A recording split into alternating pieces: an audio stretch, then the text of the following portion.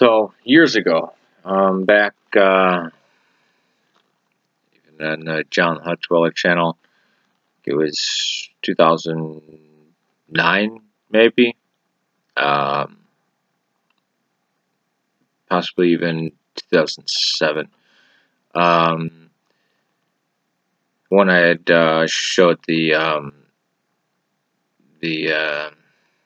the gathering of people, the protest, or I don't know if you'd call it a protest, but the rally outside of St. Philip's Church, Antiochian Syriac Orthodox Church, um, you know, chanting and shouting for Bashar al-Assad because he's Ismaili and he was the protector of the minorities of the Maronites, the Malkites, the Syriac, the Oriental Syriac, the Eastern Orthodox Syriac, known as the Antiochians, the Latin Christians that were there, the some of the Greek Christians that were there, as well as the Druze and the Shia, whether they were 12 or Somali, and even the moderate Sunni, right?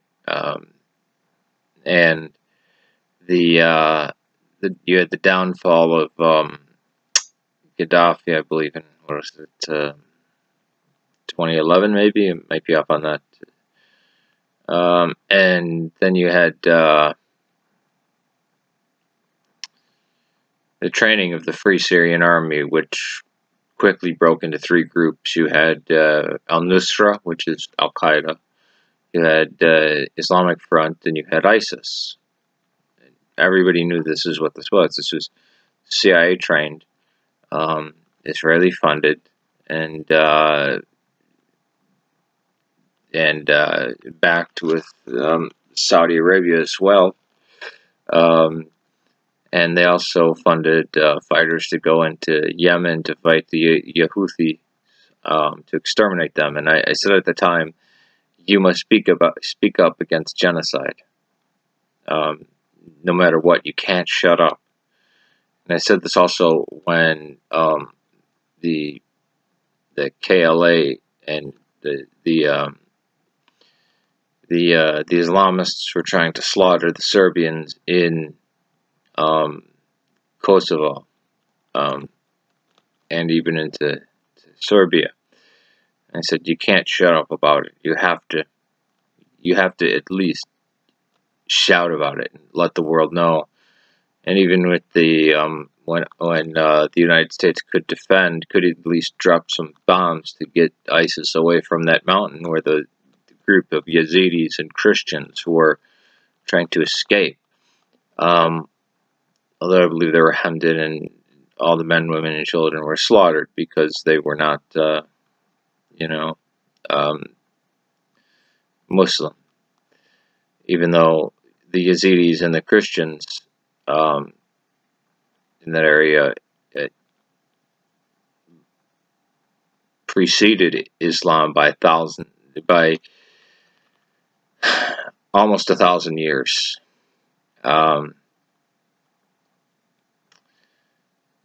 It's just sickening.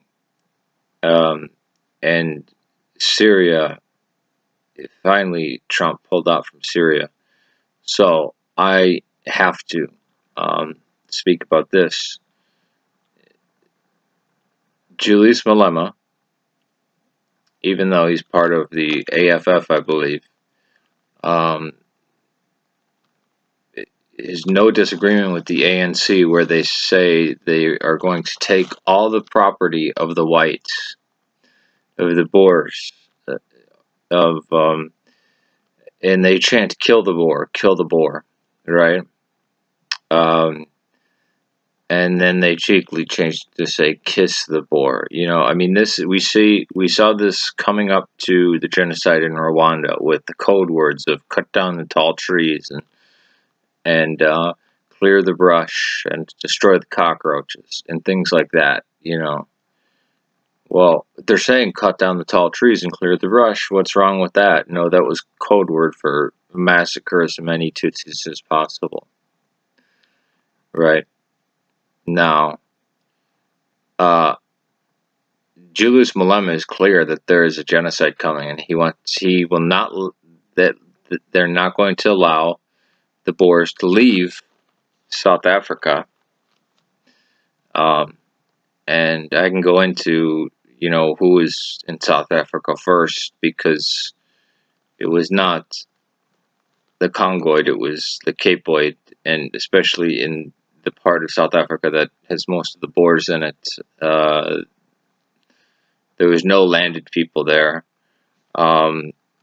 Nomadic people at best, but the Khoisan were, if they were there, they were sparse. And what would be the Zulu nation was on the complete other side. It wasn't on the Atlantic coast; it was on the Pacific coast. And we can get into what happened with the man who killed Shaka Zulu, his half brother Dinka, and sold the land to the Voortrekkers, and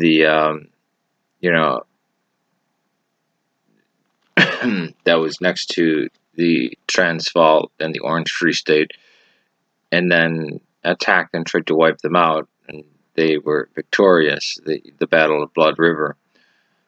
But yeah, there's genocide currently going on in South Africa against the whites, right? Not just the descendants of the Boers, not just the Afrikaans, but any white people in South Africa. There is genocide against, and I believe it's happening to the Asians as well, which are those who are from India and Malaysia, that were brought in, but mainly to the whites. And it's not getting reported on any major news networks. And they're ramping up for genocide, and they're not even hiding it, because you have this thing in the United States. So how can, good, if there's genocide against the whites, then good, which is sickening.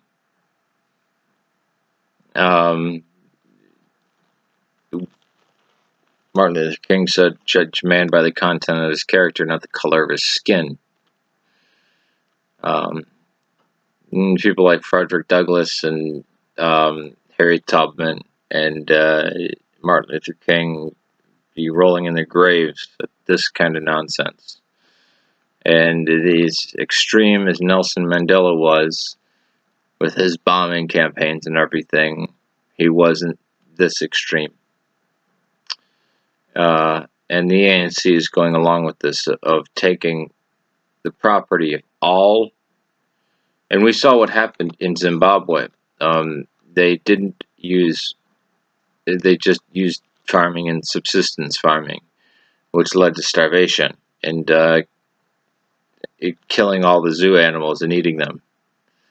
And they will soon, there will be no more elephants or wildebeest left in South Africa, because they will have to eat them all. Because these people don't understand, well, why do you have to have a farm that's so big? Well, because you store the grain, you sell it, but even if trouble comes, like, a drought or something, you don't have to sell it, you can eat it, and you can live off of it for, years to come, so you don't have to starve, and you can actually feed your immediate people, your nation. But their rights are not being protected, though that's their land. And we can get into who is the newcomer, because I can tell you the Boer and the Griqua and the Khoisan and the Zulu were there long before the British imported a lot of Congoid people from Central and West Africa to work, to do their labor.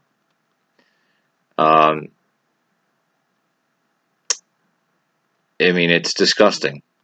The genocide is already happening. They're already targeting whites and killing them. but they're planning a full-scale wipe them all out. And people talking about them leaving, I don't believe the Boers should leave. They make up 8% of the population. That's their land. They've been there for uh, for what, 500 years, 400 years. That's their land. They are indigenous to them. They are even considered a tribe in South Africa. Their colors are on the South African flag. You know, the colors of them, the colors of the Griqua, the Khoisan, and the Zulu were all blended together to make, this is why it's the Rainbow Nation. And even the colors from the Asians as well. So it's sickening that you might hear a little bit about it on Fox News or OAN, which I believe people should stop watching Fox News and just completely watch OAN if you're going to watch any news at all. But the genocide is already happening, as many Afrikaans pointed out, or Afrikaners pointed out, and because it's happening to white people at the hands of blacks, and the whites are being called colonizers, which they weren't. Or let's even just consider that they were.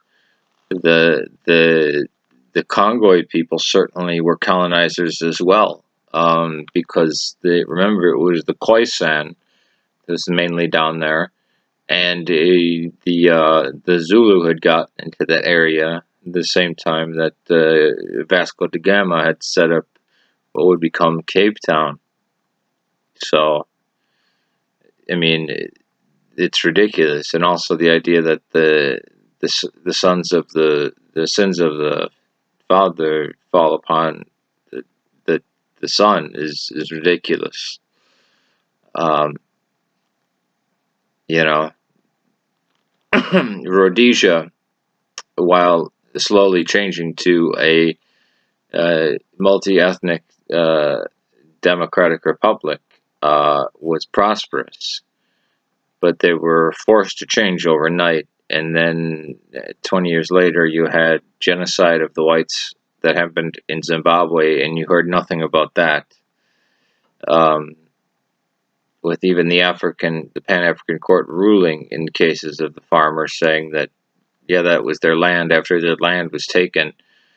Their ancestral land was taken, and they said, okay, well, you can buy this garbage land that nobody ever used, and it's rocky and everything, and it's, you know, covered in trees that are hard to cut down, and they paid full price for it, and they removed the stones from the land to build, you know, their fences, and they cut down the trees, and they plowed into the land, and they got loans from banks from the international banks to buy new machinery, because they had to leave all their machinery behind. They had to leave their homes there. They lived in tents for a while. They had to build their own houses. And after all this, and they got, you know, the approval of the government that this is their land, then Mugabe said, they stole your land. That was your land. But it was fully paid for. It was bought, and the money went to the Zimbabwe government. And the perfectly good farm that they had to leave was given over to, you know, the black people who took it away, who were, you know, working for the government. And this happened a third time. And then there was the attacks and the beatings and the murder of children, and the raping and setting on fire of people. And there's a few white Zimbabweans that stood their ground and actually went to court after being shot and beaten into comas and everything like that, and having their wives raped and being mocked for this, and they actually won in the South African court. But, you know, did Mugabe care? No. It's too bad that George and Cuomo didn't become the president, and too bad he died in '99. He may have been a better ruler, but yeah, the ANC is going down the route of Zimbabwe. And why does there have to be a South Africa anyway? Why not have a Zululand, a Griqua land, a Transvaal, an Orange Free State, Boer land, and then also a land for these newcomers that are Congoid, Bantu, and also a land for the Xhosas as well. I mean, it's ridiculous. But yeah, the genocide is happening right now, but there will be a massive genocide in the near future, and they're open about this. Julius Malema is open about this. The ANC is completely open about this. And they're seizing property based solely on race, not whether your ancestors were ever colonizers. You could have gotten to South Africa 5 years ago and bought land and its property. So they're even seizing not just land, but even like trucks and anything. It's sickening, and you should be yelling about this and shouting about it, right? This is a horrifying injustice that everybody just shuts up about. They shut up about the Rwandan genocide. They shut up about the genocide of the Yazidis and Assyrian Christians. They shut up about what was going on in Syria and tried to make the Free Syrian Army the good guys and the the white helmets the good guys, even though they were ISIS and drowning Christians in cages and burning them in cages. Yeah, so I thought the motto of the the Holocaust was never again, but it keeps happening. All right, peace to you. May God save Serbia, Syria, and Ireland, and may God save South Africa and the Afrikaners. And the Griqua are almost in the same position as the Afrikaner. Peace to you.